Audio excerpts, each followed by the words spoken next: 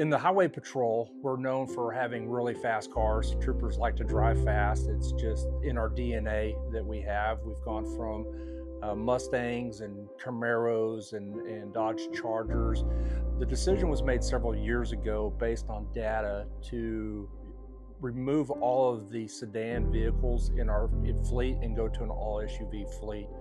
Director McCraw was instrumental on directing our state crash team to do a study, and based on that study, we determined that a number of troopers could have been saved if they were in an SUV platform.